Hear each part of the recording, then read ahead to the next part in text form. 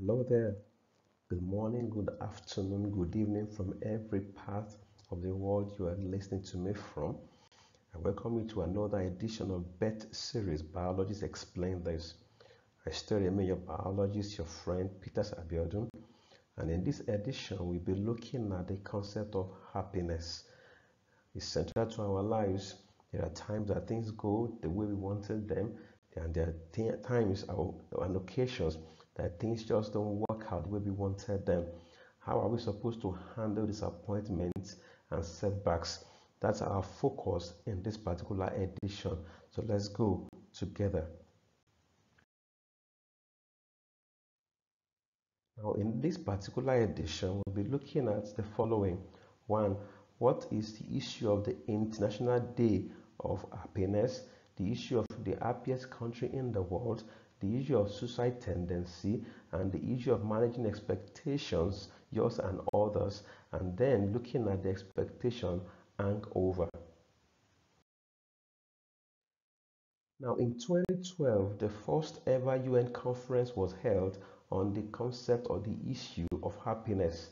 And at that assembly, it was adopted that the date March 28th every year should be celebrated as the International Day of Happiness. That's what agreed to. And the first ever edition of this Day of Happiness was celebrated in 2013. That's 1 year after it was accepted or it was passed at the UN conference the previous year.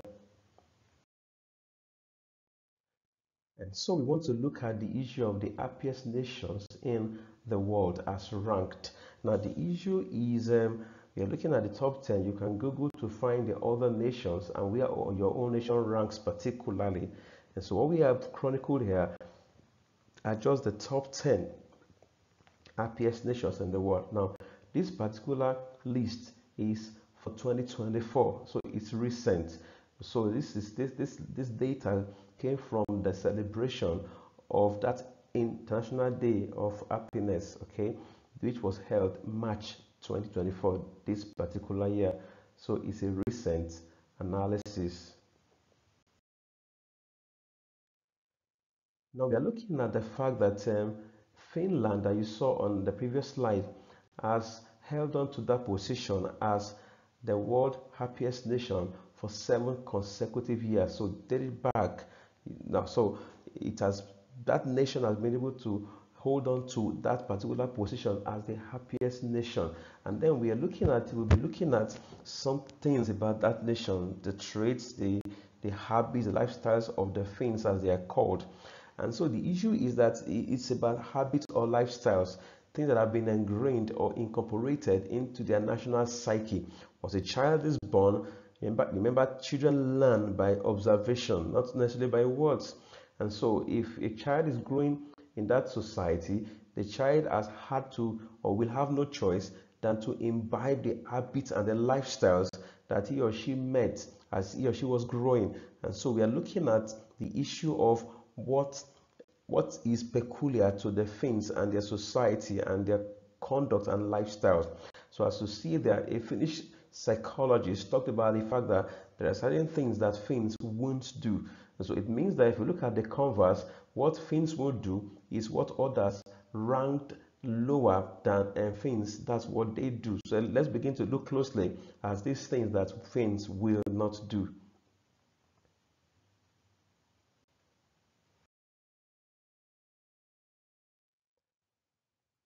Now, the first thing that Finns don't do is the issue of don't show and don't tell. This is about bragging.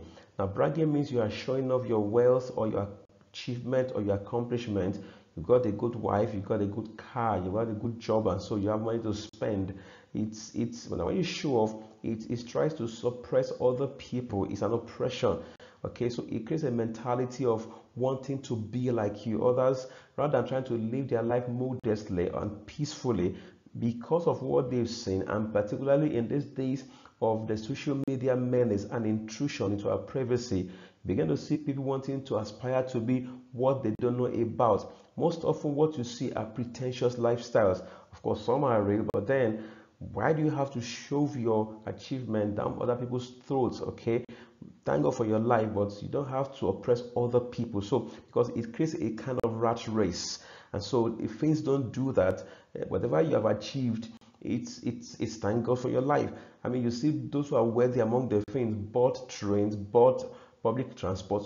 They even ride bikes. In fact, they've got lanes on their highways for bikes. So you see many of them having to go to wherever they intend to go to without even bothering to have to take their car. So the first thing is they don't brag, they don't show off, and that does not put pressure on the other people who are not as good or as highly placed or as successful as others. And then the issue of being close to nature is very important. Now, we are talking about global warming, the devastation of the environment, ocean level rising and flooding, and increased rate of natural disasters. Now, at the center of these disasters is the issue of mass activities, felling of trees, for example. No matter how much you have forest, you can't replace a tree you felled easily. It takes years for a seedling to grow into a tree again. And so there are things. So, and then the issue of fossil fuel burning, of course, there are attempts now to green up the environment. You now have solar energy, things like that. So you begin to look at replacing burning fossil fuel. And so the idea is that the things, if you've seen a photograph of the things, you see that the environment is so greened up. If I when they go on holiday, they go to their country home where they're just breathing the fresh air, and they try to minimize the artificial things. Now, in so many parts of the world, there's a lot of devastation where you have marble everywhere, terrazzo everywhere, and everywhere is cemented, and so rain cannot percolate into the soil. Perhaps most of us don't know the reason why there can be extensive flooding in some places. You have eyebrow parts of the cities being flooded because when your compound is entirely cemented, okay, when rain falls, it doesn't percolate, it cannot penetrate the soil because there's absolutely little or no soil in your compound. So imagine an entire boulevard, an entire precinct, or an entire street where every compound, because of wealth and being able to afford it, everywhere just cemented. So throughout the whole street, rain could not enter the soil. So the rain gathers speed and begins to move on until when the rain has so much force. You have what you call force. The pressure is force over area. So when you begin to have water gathering from different compounds and premises, you begin to see extensive flooding. And so things have managed to curtail that menace. And so it's important for us to realize that, in fact, if you green up your environment, the more trees you have, the trees have leaves, and the leaves have a large surface area for photosynthesis. Now, what do we gain from photosynthesis? Now, when the leaves of plants carry out photosynthesis, they will need to use carbon dioxide at a stage, what we call the dark reaction or the light independent reaction. And so by helping up to mop up carbon dioxide, you are cleaning up the environment. So plants remove carbon dioxide, which is a very dangerous greenhouse gas, which contributes to global warming. And so plants also, in the course of the same photosynthesis, they release oxygen, which enriches the atmosphere, and that oxygen is what you and I breathing. And so the more plants you have, the healthier will be our environment. And then next, the issue of trust, very crucial here. I mean, what is life without trust? Trust between partners or colleagues or spouses and parents and children, like that. We will build our life on trust. Trust sustains relationships. Trust gives peace of mind. Imagine you don't have to look over your shoulder about somebody else that's going to gun you down, about kidnappers that will intrude and things like that, or robbers of any kind of invasion.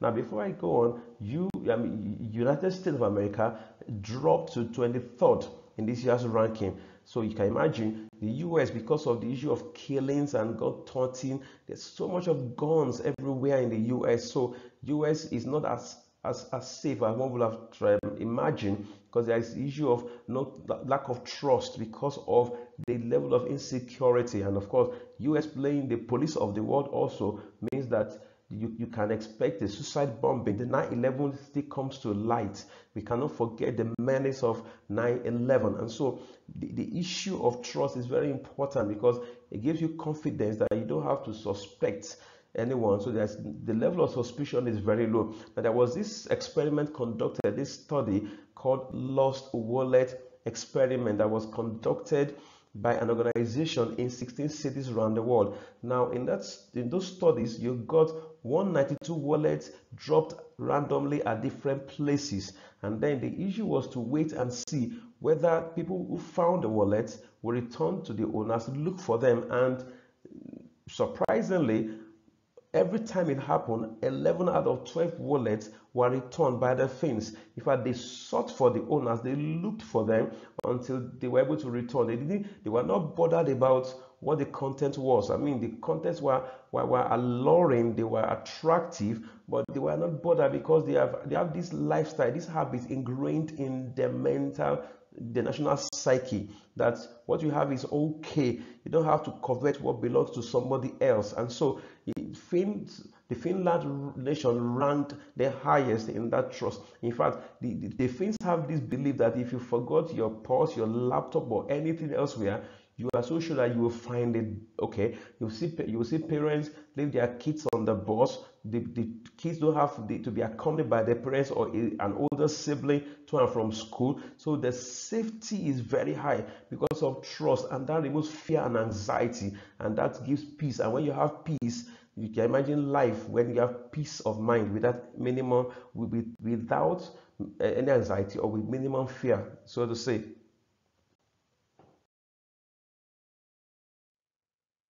And then the issue of work-life balance is important. Work is scheduled for the Finns to have peace of mind. I mean, they don't joke with their holidays or leave like that. And so the issue is that even when a woman who was pregnant has gone to labor, now when she's nursing the baby, she gets 160 days of leave, and she's paid. That's about 5 months. 5 months of not having to go to work, and then you are being paid. In fact, she's paid for the first year, for the whole year after she just delivered. Okay, she's being paid throughout.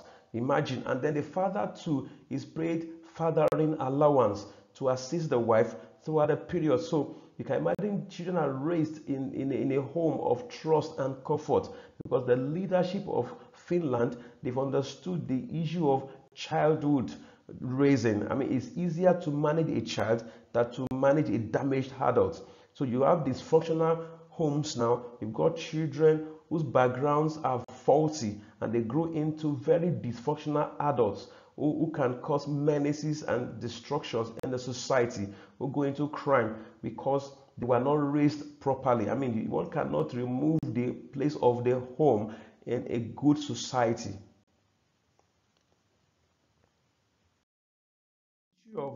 So we look at the fact that corruption is very low. Like I was saying, the Finns work with job satisfaction because they know their bosses have their backs.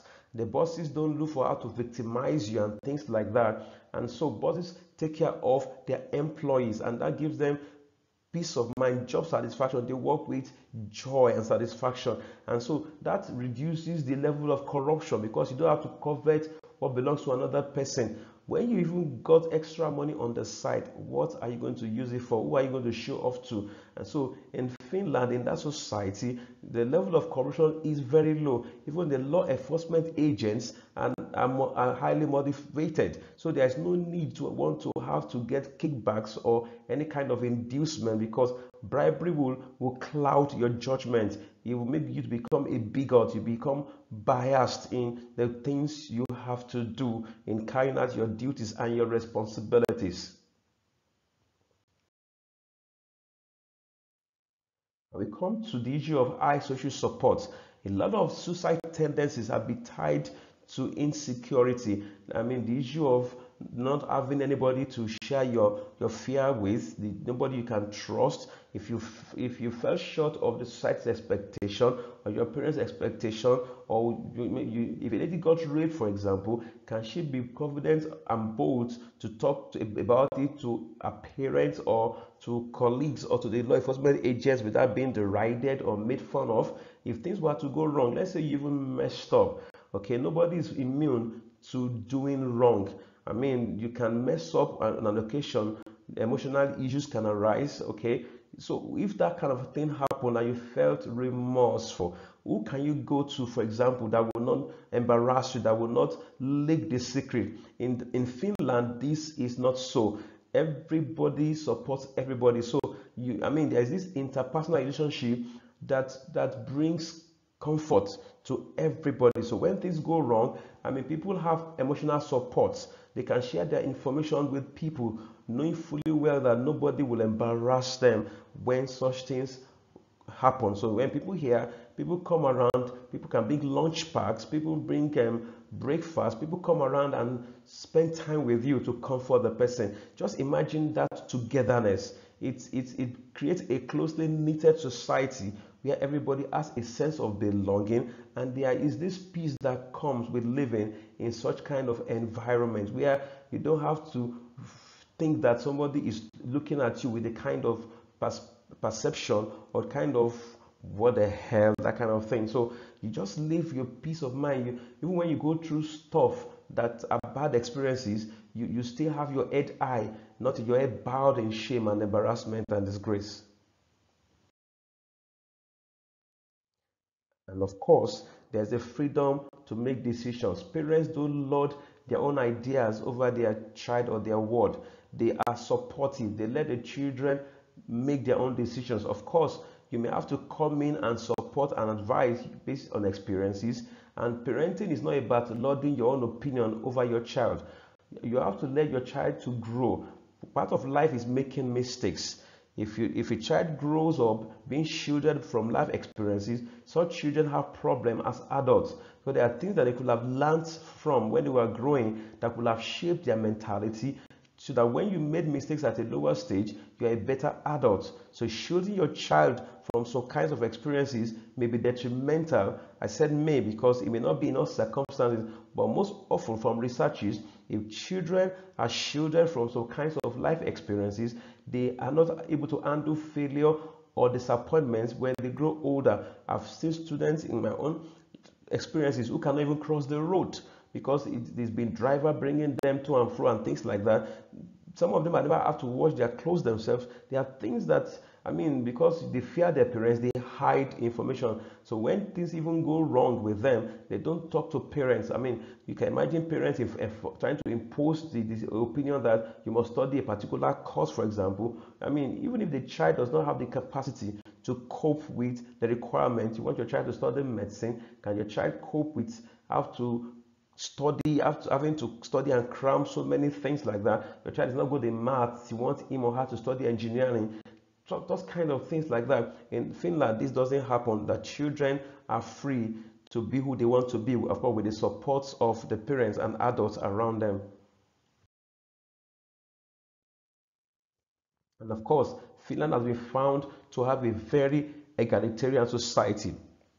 What do we mean by being egalitarian? It means that there is equity, there's fairness. Nobody feels oppressed or intimidated by anybody else. So in all kinds of relationships, you have equity. Even couples, they share responsibilities. I know this happens in there's nothing on this list that does not happen in other societies, but it is more common. The percentage occurrence of these things on the list, they are higher because it's an agreed issue. Individuals can do things on their own in other nations, but it is a collective decision among the Finns that this is how they should run their homes. This is how the society should be run and maintained. It's egalitarian, so nobody has a feeling of being cheated, so to say. And so if you look at that, you don't feel inferior to anybody. The issue of complex doesn't arise at all. In fact, you see their leadership being very, very responsible.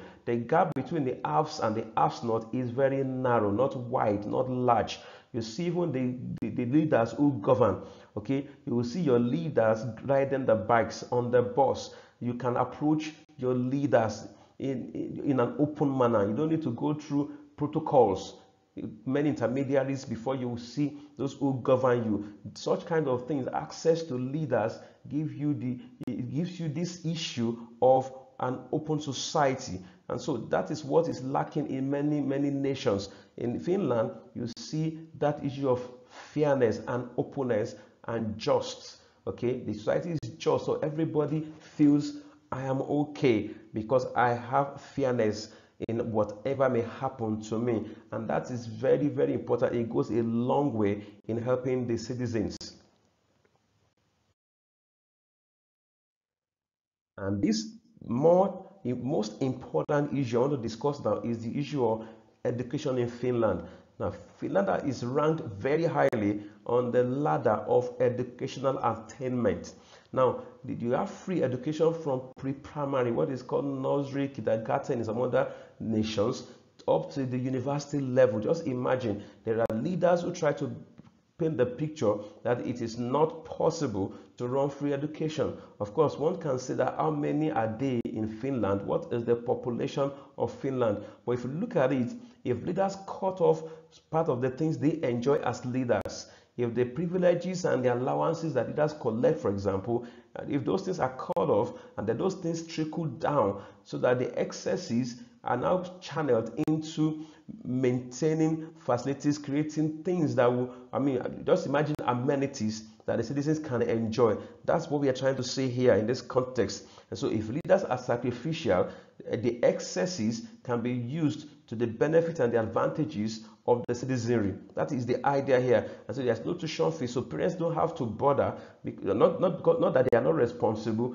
but leaders take care of other aspects of the lives of their child, because education is accessible, and because it's paid for by the government, nobody has no reason not to want to go to school. So there's a very high literacy level in Finland, very, very high literacy level. And so, but of particular essence is to refer to the fact that the educational curriculum, or let's say curriculum that being practiced in Finland, emphasizes life skill training. It's not just about acquiring degrees. In many societies, individuals keep acquiring degrees when they are jobless. So you finish your first degree, you didn't get a job, you went back to school, and then you got your master's and you went back to do PhD. In all of these instances, you cannot create anything. You cannot even start your job. Now, it's becoming clearer now, from even before the COVID-19 era, that jobs are disappearing. So the world is becoming more and more creative. You have apps now, you have software that can do what human brains can do. And so it's becoming clear that creativity is important.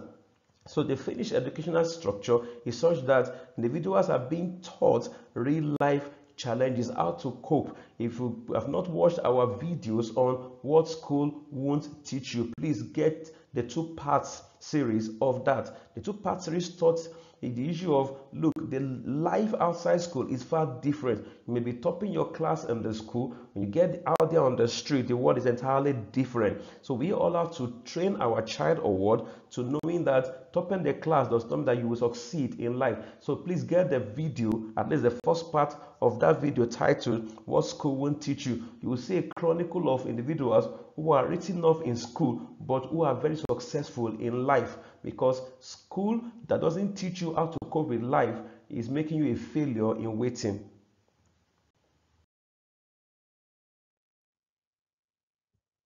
So what's the summary of what we have been saying so far about Finland? Their success, or they are being rated as the happiest nation, has got nothing to do with their scientific prowess, which you see in nations like China, like US, Germany, even Japan, okay, even Russia. It's not about advancement in technology, but it's due to certain values that they hold dearly, because you can't be happy alone. So there's respect, there's affection, there's trust, and there's the issue of trying to enjoying nature, because it's been found by research by that when you have peace of mind, there's a way nature encourages you, nature inspires you. If you look at the early scientists, early philosophers, and socialists like that, they lived in an environment where they were inspired by their environment. And so if you try to do this more often, there will be more breakthroughs, there will be more inspirations that will better the life of everyone. And still on the issue here, happiness is not your choice. You can't be happy alone. No matter how good you are, if you have menacing neighbors, if you have very annoying colleagues, it can be a problem. I mean, there are people that will just annoy you, frustrate you, just piss you off. And so, if you look at this, happiness is a collective consideration. If you all agree to the fact that these are the norms, these are the standards, and there are measures to put everybody who steps out of the norm in check, because usually evil spreads, things go wrong when those who did those things in the past went unpunished. Things will keep thriving. Okay, evil will keep growing because those who have done those things before, they went unpunished. It is retribution and punishment, okay, or trying to apply the armor of the law as hard as it can, that will put people in check. So people conform, not because they want to conform, but because there are things that put everybody in check. The natural human has a tendency to do evil. If everybody was not caught, everybody can sin, everybody can do things. If you know you will not be caught, you and I might not be as good as we are. But the fear of retribution, the fear of being caught and being embarrassed is what puts most of us in check. So if you have a collective consideration, which, I mean, you have the social aspect, you have the political aspect. Okay, so if you have such environment where everybody collectively agrees that other people's interests are as important as yours, meaning putting others first, of course, you don't have to do that at the detriment of your own peace of mind and your own comfort, and of course people that are around you, your spouse, your children, and your loved ones, for example. But there's a social and political angle to being happy, because you can't be happy alone. In my own country, my country is ranked 102nd on the happiest country ladder. That is very laughable. A country so blessed and so richly endowed, being ranked that low, out of the top 50, out of the top 100, to be ranked 102nd on the Happy Country Index is an injustice to a country so blessed like Nigeria. So we turn to a very important issue, which is the problem of suicide.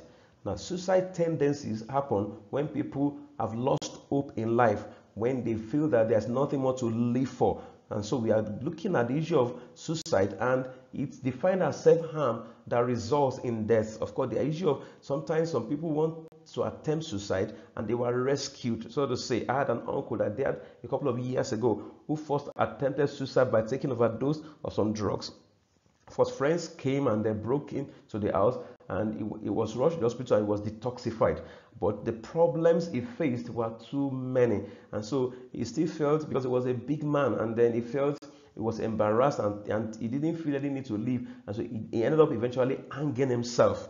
Very, very, very, I'm a very, very wonderful man. I can never forget that person. Very nice, very wonderful, very hardworking, but he was surrounded by so many terrible friends who were just taking from him and never really gave him good advice. So he was owing banks and things like that, and he had issues that eventually pushed him to the brink of having to kill himself by hanging himself eventually. And so suicide tendencies are very real. And so you begin to see that from survey that suicide is the second leading cause even among teenagers aged from 14 to 19. Now you are going to be asking, what will put a child, what will make a child that has not seen so much of life, or that does not have any kind of responsibility to want to commit suicide? I have a friend that often says that, look, that some of us are adults in age, just in terms of chronological age, but a lot of children are adults in experience. Let me say that again, maybe that's your own observation,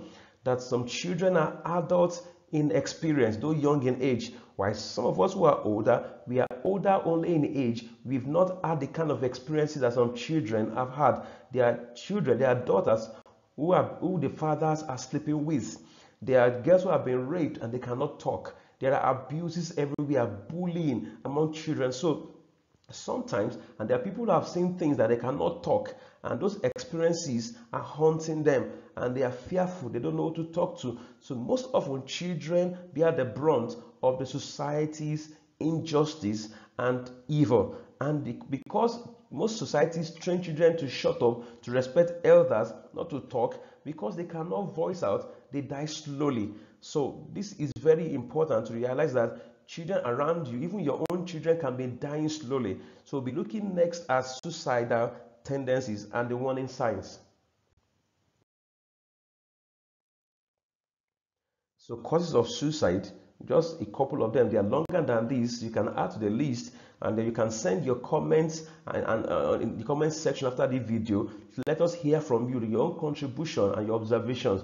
Now, there is no particular singular fact that somebody can tie suicide to. It's the issue of several factors, several variables. It's a combination of several things, and so but at the center of it all is the stressful. There's the mental torture. So there's the psychological aspect of committing suicide, when the person's mindset is that there's no more hope in life. So there's anxiety, there's anger, so losses of a loved one that you are so close to, loss of job. You had a highly paid job, and then you are living a kind of life, and you thought, if you lost that job, what's going to happen? Or you lost any part of the body. Let's say you were amputated, for example. I mean, just imagine any kind of incapacitation or limitation can make people to be on the brink of life and want to just give it up, because imagine you are now dependent. I mean, to somebody is crippled, for example, or somebody is blind, having to depend on people to go to the restroom. If you can't do things yourself anymore, to toilet, to clean up, to bathe. I mean, just imagine things that you cannot do. Any kind of incapacitation may want somebody to die. That's why in some cases you have what you call euthanasia, mercy killing, helping somebody who has a terminal disease to die because he or she will die anyway. There are cases where individuals have terminal diseases, and what doctors will do is to place the person on medical procedures or medications to just live an extra couple of weeks or months. The person will still die anyways, and the family can just think of, look, we are spending money, this person will die. Of course, there are issues of religious aspects where you have faith. I mean, faith heals. So a lot of people have recovered through their faith in God, because whether we like it or not, whether you accept it or not, there is the aspect of supernatural in everything in life. There are things that we cannot explain with our own wisdom. Things happen in life that we cannot explain. So we cannot take away the issue of the supernatural. And that's why most of us pray. We pray because we see that there are things that the supernatural can do and rectify. When man's knowledge ends, that is where the supernatural begins. So you see those who are smart and intelligent, professors, still dying. Okay, so that means that there's a limit to knowledge that man has. Knowledge can take you far. So whether you believe it or not, there is the supernatural in everything that affects humanity. And so we are looking at the warning signs quickly. Okay, the warning signs include sudden change in behaviors. When the person that you are familiar with used to, who was vibrant, very playful, used to watch football with you, used to play around, hung out with the guys and friends, and suddenly he or she has become a recluse, doesn't go out anymore. Even when you're talking, the person avoids eye-to-eye contact, and the person just keeps to himself or herself. The moment you begin to see this change in behavior, begin to probe and begin to raise alarm about it. And then, of course, the extreme is when the person becomes irritable, the person becomes very, very angry at the slightest provocation. And of course, the one that we should pray against is the issue of having to go into drug addiction, because drug abuse is usually very difficult to treat. If you watch our video on addiction, you will see that we explained from the point of view of biology and the body's physiology, how teenagers are very difficult to treat when they are hooked, unlike adults. There's this part of the brain called the reward system that maintains this problem, and so we try to explain. So get the video on addiction. It's very informative, so that we don't drive this issue. So because we try to explain the concept of addiction there, and so when a child or anybody goes into addiction, is a worst case scenario here now, because it makes it worse, it complicates the issue. And so before it gets to this level of addiction and drug intake, please, let's look at these warning signs. Once you see any change in the lifestyle of your friend, your colleague, your child, and anybody you are familiar with or close to, please, whether if you may not be able to handle it, you may not be sure, but at least take steps to ask the person. If the person is defensive and aggressive, talk to other people, and please be sure that that stage of that person's life is not because of a suicide tendency, but other factors. So we ask the question, can suicide be prevented? Yes, it can. And so how do you do that? It's simple. Like we said previously or earlier, frequent communication. Be close. Even when people are recovering from diseases, from sicknesses, I mean, there's something called DOTS, D-O-T-S, that WHO advocates when somebody who has a condition like TB and all those terrible diseases. DOTS means direct observation, treatment, short course, where you've got medical personnel, friends, relations, people come near to encourage the person. Imagine having to be in the hospital for 8 months to a year on medication because you are recovering from a particular disease. Imagine ordinary anti-malaria drug is not sitting to some people. So imagine having to take a regimen of drugs. Regimen means so many drugs combined several times in a day for about a year to recover. It can be very, very devastating and lonely. The journey can be very long and tedious to bear alone. So that means that people close to that individual who is recovering, they come near and try to cheer the person up, to hasten and to help in the recovery process. So communication is key. You've got to get close to the person. Some people have had issues. They messed up, they felt sad, they are feeling remorseful, and they need help at that stage. Otherwise, you will lose them and they will sink into the abyss of depression. So we come to the issue of suicide now. Suicide rate. Which country is ranked as the nation with the highest suicide rate? Unfortunately, is Lesotho, an African nation. And so we are going to be looking at just a couple of things about Lesotho that this issue of ranking of Lesotho is attributable to.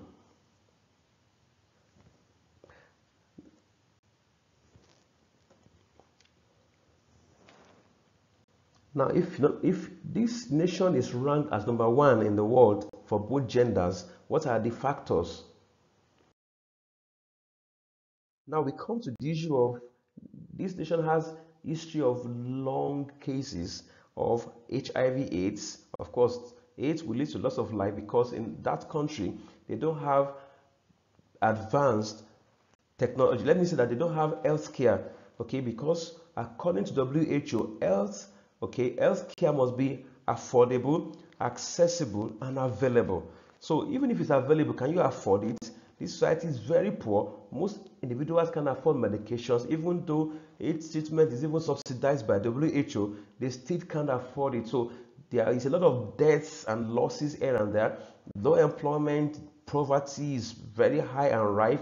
And so you see a lot of psychological problem pushing people to the brink of suicidal tendency. So it's just a matter of, just to use Lesotho as an example of how a whole society can be depressed. And you can have many people, many residents of that kind of society having to lose hope in life. So we come to the issue of expectations, because at the center of disappointment in life is the issue of expectation.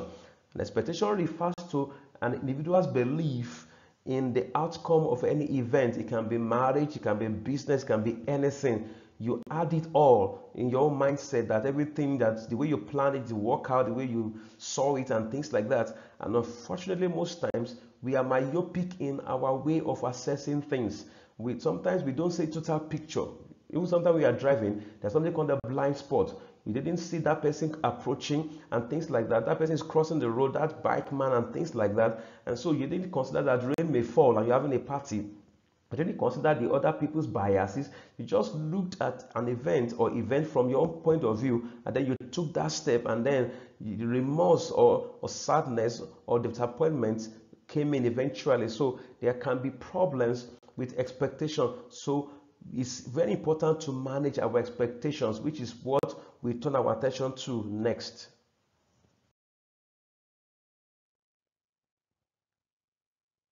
Now we are discussing the issues regarding expectations, and then there are your own expectations and your expectation of other people. Okay, so often we can become too attached to our expectation and become blinded by other factors that are really staring us in the face that, guy, you are wrong, fella, you are misbehaving, you are on the wrong track and things like that, because you are just short-sighted and you just held on to that. Some people are so fixated in the way they see things, they think that other people are nuts and everybody must just accept what they have as their own mindset. Now, so it can make you to become proud. So because when you want to do things, did you seek counsel? Even the Bible says that in the multitude of counselors, you don't lack help. So if you ask this person, what do you think? What you'll be so surprised that what you never even thought of, others would make clear to you that, come, that thing you're trying to do, have you considered this? So trying to hear from others doesn't make you stupid. In fact, you're even smart when you use other people's idea.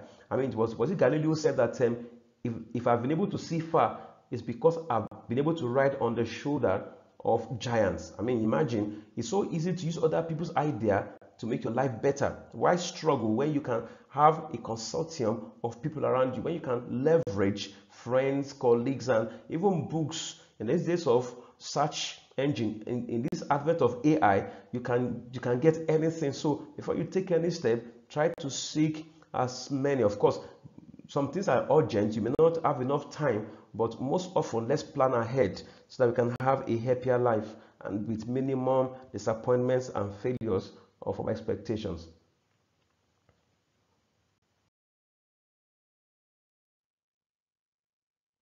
And one of the issues about this concept of expectation is that it can make you to become very ungrateful. There are people who don't see anything good about themselves. They've got to always compare themselves with others. Oh, I don't have this. Others have married. All my friends have married. And I'm the only one. I mean, it's a lie. Please go to the hospital and find out that many people who are finer, richer, better, more connected, who have all the degrees in life, and they are bound on the bed. I mean, they are praying seriously that God will take away their wealth and their beauty and give them health.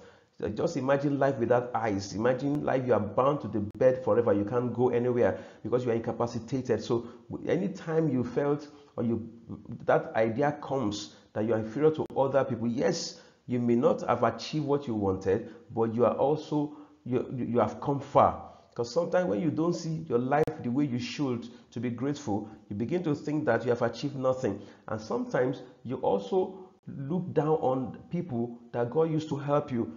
Our journey through life involves many people. Many people contribute to our journey in life. So when you begin to feel that you have achieved nothing, you are trying to look down, you are trying to rubbish the efforts of people that got used to bring you as far as you have come. So it's important to have a lifestyle of gratitude. Of course, not complacency, but that is appreciate where you have attained to. Appreciate the journey. Celebrate where you are on your way to where you are going to. Let me say that again. Celebrate how far you have come. Celebrate your achievement and your accomplishments so far, and hope for more. But at least when you take a step, stabilize and then move on. But don't run down, don't rubbish your efforts and others, or because of having to compare yourself with other people.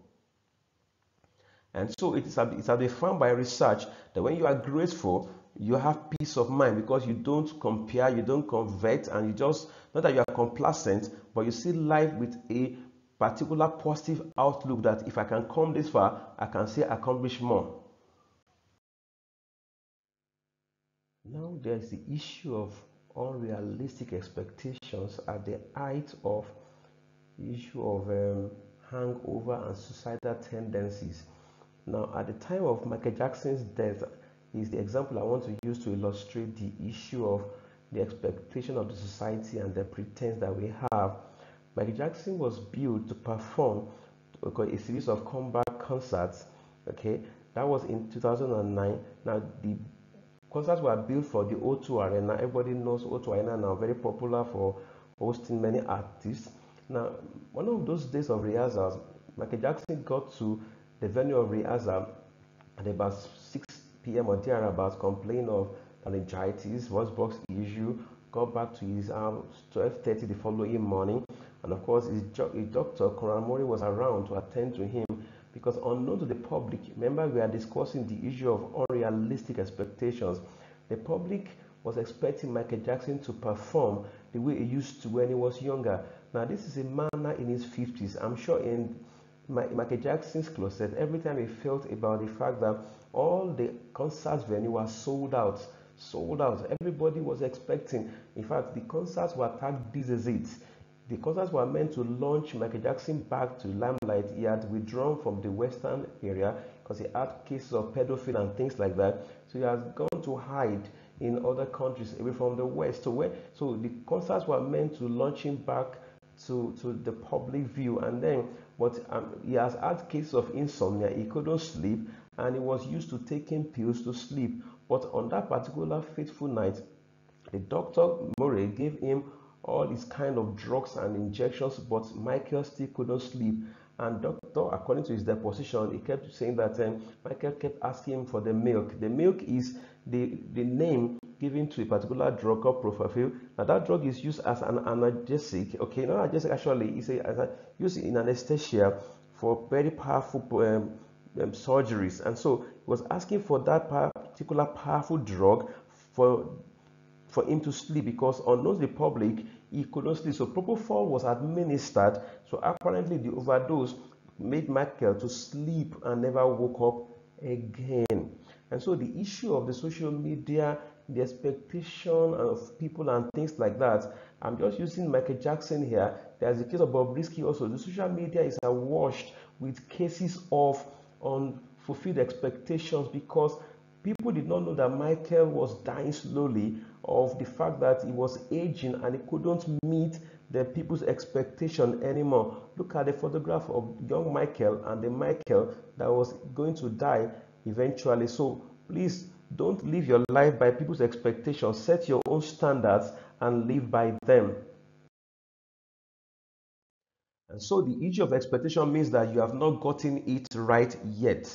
See the diagram, that diagram, the figure in the background, you see the issue of arrows being shot. Arrows here means the people, your effort, my effort. So if you have not gotten it right, sometimes it may just mean that you need a change of approach, a change of strategy. Failures don't mean that you are a failure. A failure is an event. So let's always separate event from the person. Parents, teachers, tutors, school owners, it's important to realize that a crime is an event. The person who was a criminal today, okay, or in the past, can still change. So don't ruin a personality because of an event of misbehavior or misdemeanor. And so sometimes we have very unrealistic expectation. Parents have this for their child. Spouses, the husband can think that my wife should do this, wife thinks my husband should do this. After all, he should know. What I mean, that is, sometimes you are the one thinking that is how things should turn out. You didn't see the other person's opinion. So at the center of disappointments is the issue of very unrealistic expectations.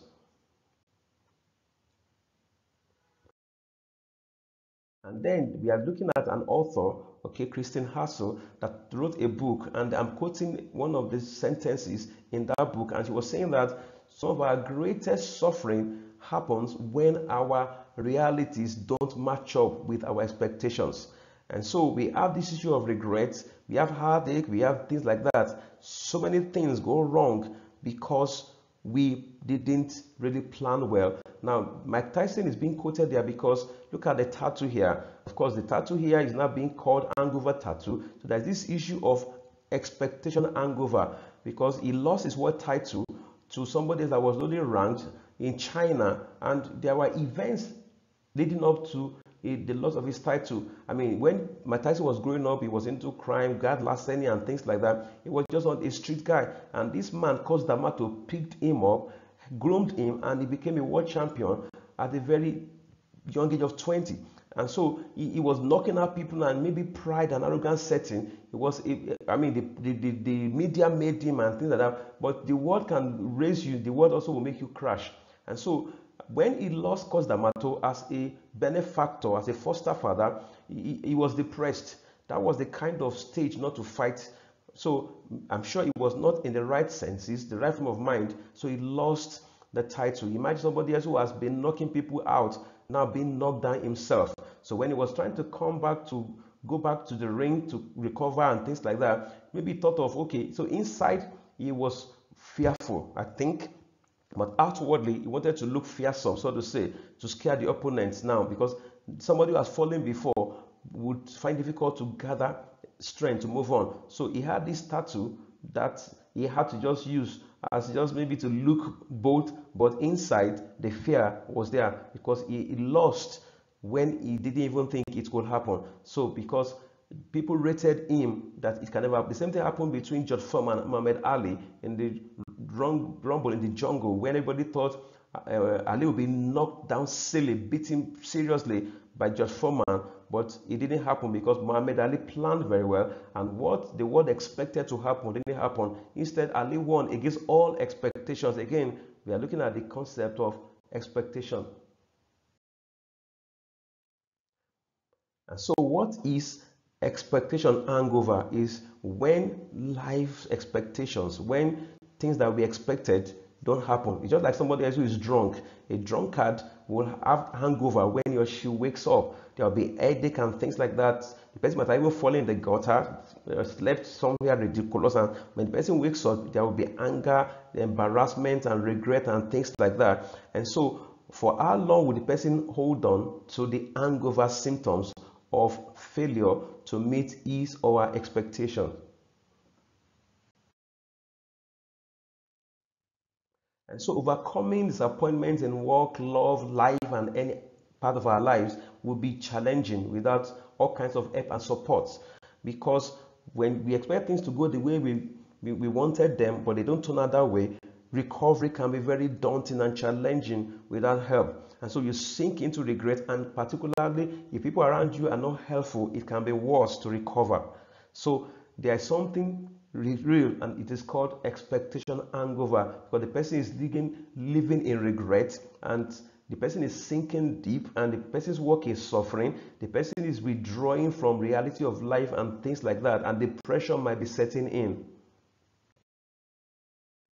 And so sometimes failure to meet our expectation does not mean that we are not good enough. It may just be signs that we are human and we need to change strategy or the way we have been doing things hitherto. And so we have three forms or types of hangovers of expectation. One, the first is called situational expectation hangover, which is common, meaning that circumstance that you thought of did not turn out the way you wanted. And the second one is called interpersonal expectation hangover. This is common between people in relationships, spouses, boyfriend, girlfriend, and things like that, even between employer and employer, when you felt that there's an abuse of your trust in that person. A lot of date rape cases are done by men or males that females trusted. You have a friend that you used to visit and you think that it cannot happen.